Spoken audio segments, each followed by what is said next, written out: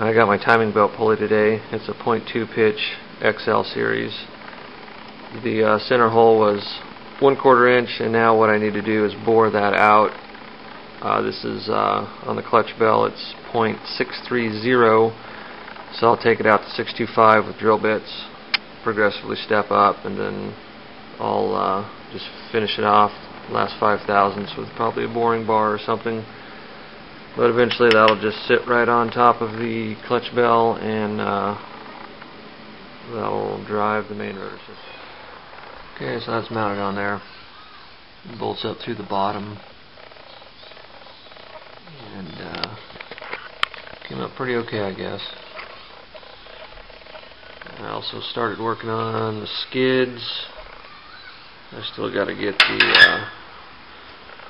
the bottoms put on.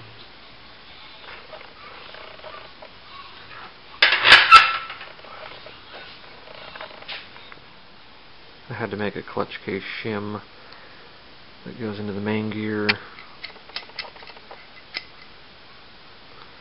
and when the clutch case sits in there, it gives it the proper depth of seat, and then when the two gears match together, that shim will give it the proper amount of separation.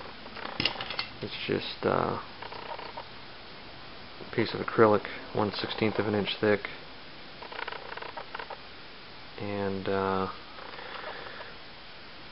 just reversed engineered off of this deal, used some calipers and a ruler, and just machined it out. Took about 4 minutes. Came out perfectly on the first try, so I'm pretty happy about that.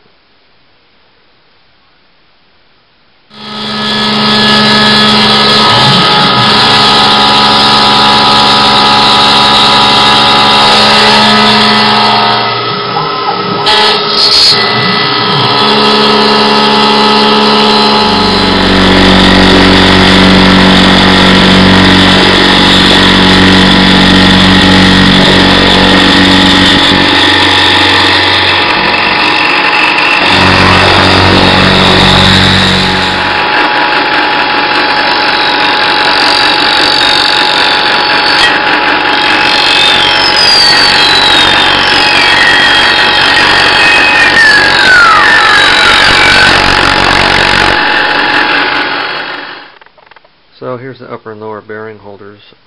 This is the bottom one. This is the bearing. I chose a flanged type of bearing just because it's easier to work with.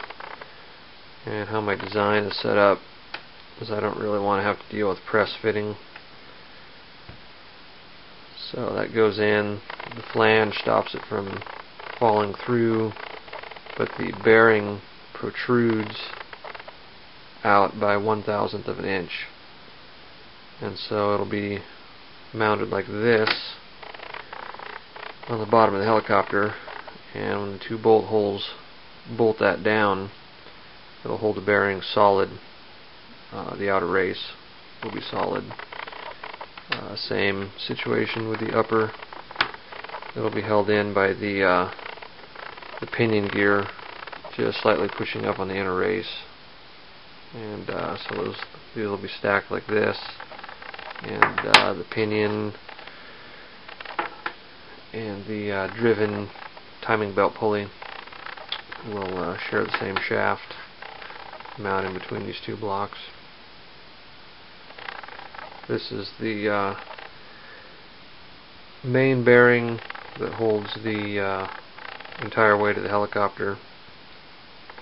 I didn't like the bearing that they sent in the kit, so this is a miniature aircraft bearing, which is a slight upgrade, but I'll feel more comfortable with that being in there than the stock Chinese bearing that came with the kit.